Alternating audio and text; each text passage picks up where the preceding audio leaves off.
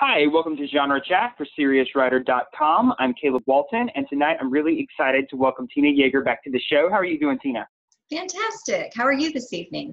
I'm doing good. I appreciate your patience. We sorted through a few technical difficulties there, but I'm glad we could get started. It's always fun to talk with you. I've been enjoying watching you on the First in Fiction podcast and on the different things you've got going on. You've got some exciting news coming up. You've got a book launch. Didn't you say it was Monday?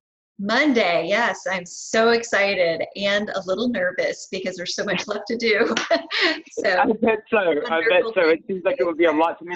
Are you doing like a book launch on Facebook or somewhere on social media? I have a launch party that day. I'm going to be on my local radio show that morning. So I have all kinds of stuff going on that day. So it'll be really exciting. I have all kinds of events to do. So that is awesome. It must be so cool to work so long on a project and then see that just be complete and just have that process end in such an awesome way, you know, with book launch and with seeing it in stores and everything on Amazon and all that stuff. Sort of a sigh of relief, I guess, that it's finally done. What genre is it? It is Christian Living, women's nonfiction. Awesome. I wanted to talk a little bit about that, about the nonfiction for women with the inspirational Christian market and how you were inspired to write the book. What's it called? It's called Beautiful Warrior, Finding Victory Over the Lies Formed Against You. That's awesome. That is awesome. What inspired you to write that or to write in that genre in general? As a counselor, because I'm a licensed mental health counselor, I used to have a private practice, and I saw lots of women over and over again. Every single one of them came in with issues related to self-esteem and believing they did not have worth or purpose or significance. And I knew that all too well because I had suffered with self-esteem issues myself. Because I related to it and because I worked with it so often, I knew there were only so many women that I could reach in person, either with speaking or with counseling or with life coaching. I needed a vehicle to be able to get that message of busting through those shame lies, those cultural misconceptions that we have about femininity, and getting women to really understand their Christ-centered significance and worth and purpose. And that's why I wrote the book. That's amazing. And that is a really important message, especially in today's culture when there's so much discouragement and so much idolizing, you know, just all the pressure to be perfect and all the pressure to live up to these different expectations when you just have to live up to God's expectations, which is just to be loved and to find your beauty in Him. So that's amazing that you did that. How long have you been working on that? Years, and I know that's discouraging for some people and encouraging for other people, and everyone works at a different pace, but this book was particularly difficult because it had personal elements. So when you're writing your own story, it's like editing like this. Your own personal story is very difficult. So I did get some help. I got Eva Marie Everson to edit the book, and she did an amazing job. I remember going to her and saying, "This is such a mess. I know this message needs to get to women, but it's an absolute disaster right now, and I can't publish it in the state that it's in. Can you please help me? Because it's too hard for me to do this myself." So she agreed to be my first editor, and then I was with New Hope Publishers and Ramona Richards, which if you're in publishing, if you've been to writers' conferences, you've probably heard her name because she's been nominated as Editor of the Year multiple times for a good reason. She's fantastic. And she was my editor at New Hope Publishers, and I'm grateful that that's who I have as my editor. That is awesome. And it really is a team effort. Writing really is a team effort. I forgot who it was that I heard say this, but they always say it takes a village to raise a child. It takes a village to write a book, and a lot of times the author is just the one doing the grunt work. So people think of writing as just the glamorous, you know, sipping tea and just writing all your thoughts out and everything being brilliant, but it's really just making a mess on a piece of paper and then everybody helping you make it work. And it becomes a beautiful mess when we're done. So it is a really important thing to have friends and encouragement and fellowship as well as good editors. So. Well, what all did you help discover for yourself as you were sort of writing this journey down? Because I assume it took not only a lot of it's always pouring your soul onto the paper when you're writing of any kind, but especially when you're writing your own story, doing a lot of soul searching and a lot of digging in there. What are some things that you found encouragement for and some things that helped you in that process? I had to learn to be vulnerable on the page in writing this book. And I thought I was fine with that. I could write pretty much anything. I've written all kinds of genres. I've written devotionals. I've written other nonfiction work. I've written articles. I've written lots of fiction in different genres. But writing your own personal story is very hard. And I discovered just how hard it was when I went to write about my past experiences with pain and despair and low self-esteem, and how hard that was to put that onto the paper. So it's very important to understand up front, yes, it's going to be hard, but of all the things that you write, your story is yours. And it's probably the most worthwhile thing you will ever put on paper. It's the hardest thing to put on paper, but it's the most deserving thing that you can put on the paper. So don't balk from it. Don't shrink back from it. Do it anyway. If you're called to write your story, do it as hard as it is, and get people who will encourage you, because you'll face discouragement during that process. But make sure that you don't quit. That's the hard part. Don't quit. Don't give up, because that would be so much easier.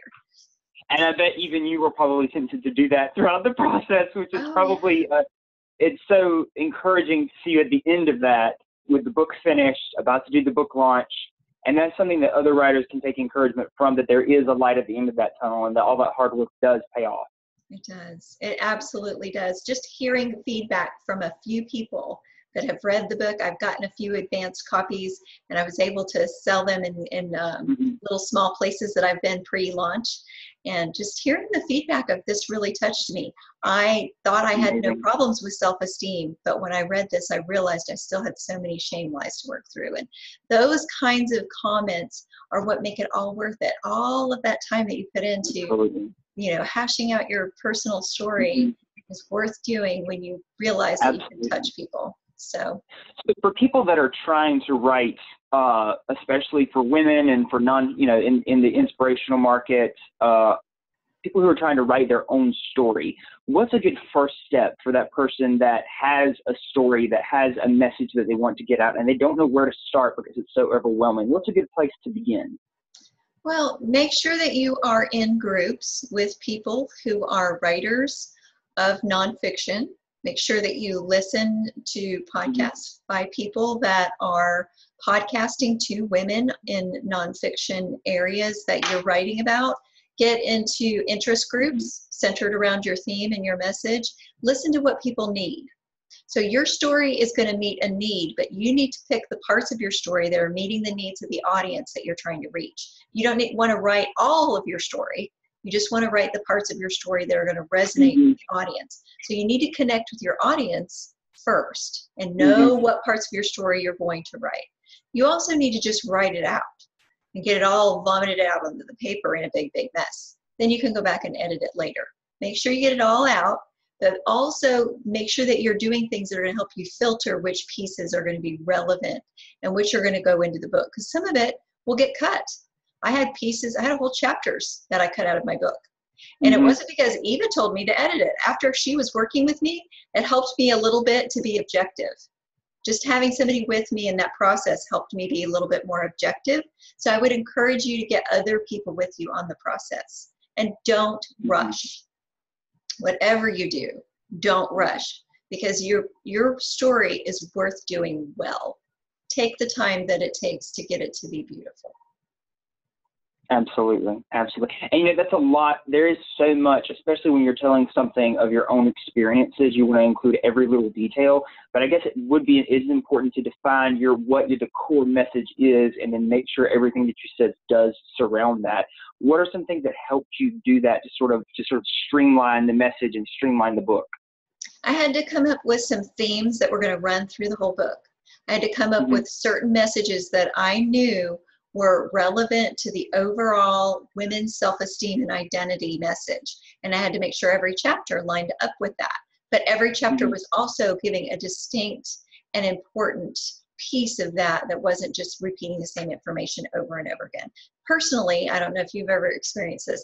I hate it when I pick up a book that says the same thing over and over again for 200 pages. Have you ever read those books? And it doesn't really give you something new in each chapter. I think every chapter needs to have a new significant piece of information that's going to be beneficial and worth the reader's time. So make sure you're giving new information in each chapter, but also all of it needs to go under that big umbrella and fit in the theme. Absolutely. And you do find that a lot of times with certain nonfiction books that they do just say the same theme over and over and over again, or even, and I'm trying to figure out how to word this, even give you information that you already know. Like you need a fresh perspective on the topic. Everybody knows that there are self-esteem issues, and everyone knows that people will say to find your beauty in God. But how you go about that and how you approach that, and the scripture that backs it up and the mindset that backs it up, people want to go in there to learn, more about it and not just reinforce what they already know. And nonfiction, good nonfiction is all about takeaway. What are you going Absolutely. to give your reader to take away that's going to change their life? If you don't have that, you don't have a nonfiction book. Absolutely. Now, do you have different steps or workbooks or things at the end of each chapter, at the end of the book, like just life application things? Yes, I have reflective questions at the end of each chapter, and most of the chapters also have like a clinical step for you to take, just like a practical tool for you to apply to your life. Go through this. There are some questions. These are some scriptures that are for you to kind of reflect on. Certain things that you can use, you can actually put to implementing in your life to help you develop those skills and make those changes and grow in that direction. Now, I know you have a lot of experience in mental health counseling and things like that. What all research did you do for the book besides drawing from your own knowledge of that area? Because it has taken years to develop this book, I had researched other books beforehand, so it's really difficult to tease that out. That some of this came from a chapter in a book that I started to write probably 8 or 9 years ago. That was going to be about love yourself and love God and love others. And I kept getting the same response from publishers that that's too big of a message, it's too big of a theme. So I decided I was going to talk about all of those things from the perspective of self-esteem, loving yourself. So I really do address all of that in this book, but I do it from one perspective. And that can happen too. So if you're writing and you keep getting negative feedback, it may not be a no, it may be a not yet, or your book is not ready yet, or you need to look at it from a different angle. So I did do research, but how much research I did on this form of the book compared to what I had done before is kind of hard to tease out. So I'm sorry, I can't really say. I know I got a lot of it from my already existing clinical background and information and things that have worked with clients that I worked with, and as well as other things that I've written that are biblical things. I had already done a lot of the biblical research. So I did do some more biblical research. I researched some celebrities and their lives and things that worked for them and didn't work for them, and some other things that went into the book that I hadn't done before. Like, for example, I talk about Princess Diana in the book. So I did some research to bring her and help her be included in that story, because we're all princesses suffering on our own when we think no one else relates to us, and yet we all suffer from similar self-esteem issues. Now, if I understand right, outlining is crucial for nonfiction. I know fiction writers can sort of do the seat of the pants writing, or some people call it organic writing, but outlining is very, very crucial for when you're writing nonfiction. Did you have an outline from the very beginning of everything the book was going to include, and did you stick with that very strictly, or did you sort of let it shape itself? I let it. I am what they call a pantser. I don't like that word. I like organic. But I am more of an organic better. Organic writer. It sounds. I am an organic fiction writer, so I actually did approach some of this in an organic way because a lot of it is story driven. It talks about my story. However, I had to go back and go through and do the outlining later, which means more editing. So when you're organic, you definitely have to put that outline in somewhere. And because I approached it organically, it made a little bit of a mess for me to have to clean up. So that was part of the reason why I had such a big, this doesn't go here, this doesn't go here mess that I had to get Eva to help me with when I first came. I almost didn't publish this book because it was such a mess. But I knew that it was a needed message. And that's what made me keep going. And that's something that organic writers, especially new writers, need to keep in mind is if that is the way you get your story out and that's how you get all of your ideas out, that is an excellent way to write a novel. But it does take a lot more cleanup work on the back end. Mm-hmm. There's got to be some trimming because there's no way when you're looking at it this closely, there's no way for you to see the big picture like there is with an outline, even if it does give you a little bit more freedom creatively. I've even seen nonfiction writers write things on Post-it notes and then go back and stick them on a big board. So that's a way if you're not... Your audio cut out for just a second. Could you repeat that? I've seen nonfiction writers, John Eldridge, I think it was doing a video where he said he uses Post-it notes on a big whiteboard. And he has his subjects and that's the mark of kind of an organic mindset because you're spatial relational. You're writing this and it's flowing, but it doesn't necessarily go at the beginning. And you can switch it around that way. Scrivener kind of works that way if you like to. I was just about to bring up Scrivener because it has that application where you can do the little sticky notes. Yeah, absolutely. I'm a visual person, so that would work perfectly for me. I can't keep it. I mean, I have to do, even outlining sometimes doesn't give me a big enough picture of like what the story looks like from beginning to end. I remember when the one of the Lord of the Rings movies was coming out, they did a poster, and it was sort of one image flowing into another, and it was the entire movie on a big poster like this, where you saw the very beginning and the very end of the dragon, and it was just each scene transitioning almost like a panoramic view.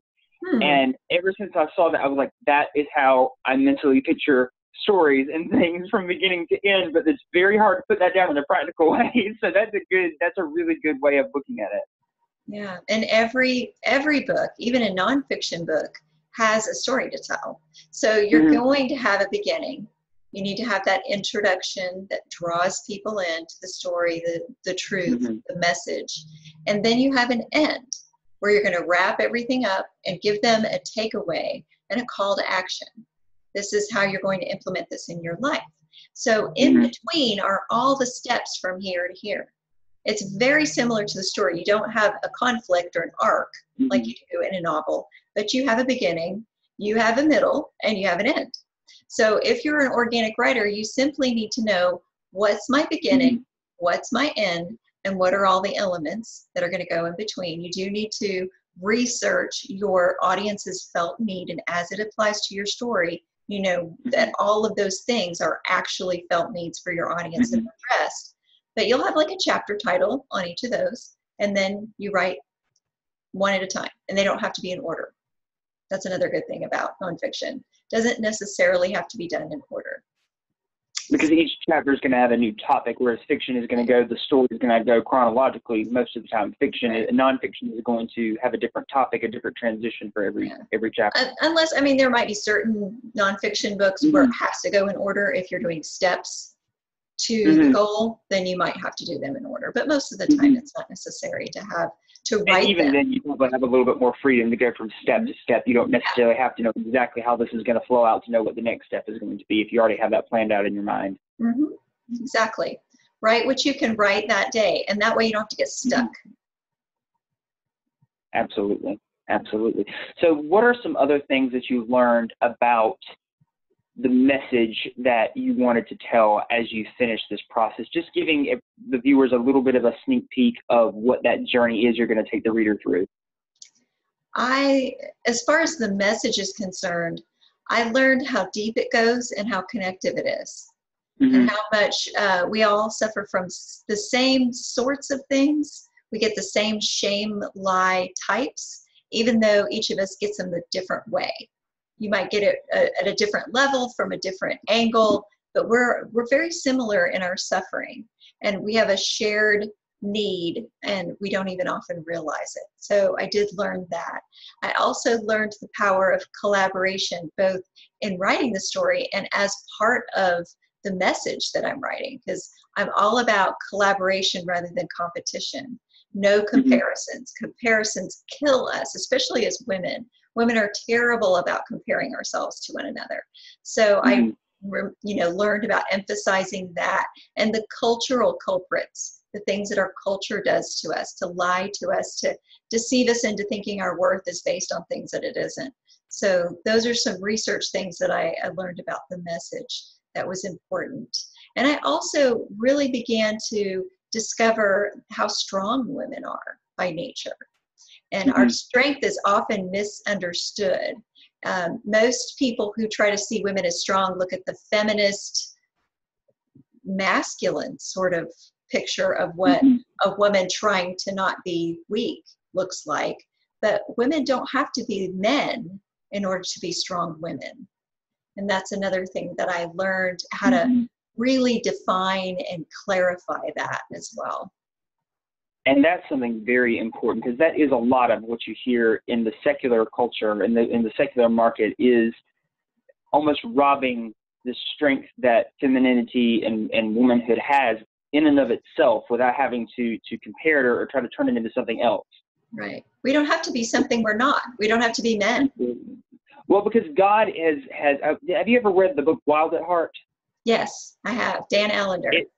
It went a lot, and it was such an amazing book for men and for women. I would assume, women could get a lot of really awesome stuff from insight in that too. But it went into how, just as God in the characteristics he showed of himself in nature and in femininity and masculinity, there's strength in both of those that is unlike the other elements. No, wait, that's not Dan Allender. I'm sorry. That was John Eldredge, I think, isn't it? It may have been John. I have it on my bookshelf, and I don't remember. I think it was. I do too. I have it on my bookshelf at home. There's but another I think book. It may have been John Eldredge. I think it was John Eldredge, as a matter of fact. That sounds really familiar. But there was a lot of elements in there of how God has expressed his own nature in the strengths of men and the strengths of women and the weaknesses of both of the genders, and how it's really not. It's not an apples to apples thing. It's God expressing his character in different beautiful ways. Yeah, I love that so much. That's very important for us to recognize that we have a place, we have a part to play. It's not the same as someone else's part, but it's significant because it is unique and nobody else can fulfill that role. And as sisters in Christ, we all are meant to work together as sister warriors. We have a battle to fight, and women have a significant part to play in the battle against evil for the kingdom of God. It's not a diminished part. It's not a less important part. It is a significant, important, irreplaceable piece of God's purpose on the earth. So that is another thing that I found to be very, very important. And we don't have to steal our power from other people. That was another thing that I found to be very significant. A lot of women think they need to take their power from or take their power back. And you don't have to. You have an inherent power that is given to you by God. It doesn't have to be stolen or taken back from anybody else. Right. That's right. What are some pitfalls? And I know you touched on this a little bit. What are some pitfalls that you would warn other authors trying to write in this genre to avoid? Certain cliches or just certain things mistakes that you made that you learned from that other people could avoid making? We always want to avoid cliches or delving into too much Christianese, because your book may be targeting a Christian audience, but do you want to limit yourself to only reaching a Christian audience? So make sure that your book is understandable from other people who are not those who have grown up in the church hearing those words all the time. So absolutely, it's words that are going to be relatable to other people. And make sure that you are also using language that isn't super academic. And that's one of the pitfalls I find. I tend to wax very wordy, and I have to go back and edit and make sure that I simplify. I have the same. I've been doing research, and I get the research. I have that problem when I speak, and I have that problem when I write. I want to give way more information than necessary. Yeah. So I have to watch that. Make sure I simplify. I could leave some of the flowery in, but I can't leave all of the flowery in. So I have to be careful of that. So that's something to watch. An interesting thing of talking about the Christianese words that you want to avoid. I was at the Blue Ridge Conference last May, and David Teams was the speaker for one of the keynotes, and he was talking about the importance of not trying to speak above people's heads. And he said, if you read it's Philippians chapter 4, where it talks about whatever things are pure and lovely and honest and just. He said that's some of the most spiritually rich text in the Bible. And there's no Christianese language in there. There's nothing that anyone that walks off the street that has never gone to a church before can understand, because it's simple, but it's still beautiful and rich in God's word and what his desire is without having to be too wordy. I like that. That's true. Mm-hmm. Exactly. But are there any parting words that you would have for somebody that's just starting to write nonfiction, somebody that's stuck on a project or just trying to find a place to begin? Any last words of wisdom you have for them? Be sure to read the best-selling nonfiction authors. That'll give you a sense of how to speak with a conversational tone, or find your voice and speak with the tone that's easy to understand and delivers with still an artful, craft-honed way of writing and delivering a message. You definitely want to work on your craft by studying others, by getting in writers' groups. Writers' groups are absolutely essential to developing your craft as a writer, and for just ongoing nourishment of encouragement. We need those people around us, or we as embers will go cold. We definitely need to be in community with other writers, especially as Christian writers. We can become very, very discouraged in the ways that we get attacked on this process of writing a story or a nonfiction book. So make sure that you get connected with writers' organizations, go to conferences, definitely go to conferences, learn as much as you can, and all the while keep writing, keep practicing your work.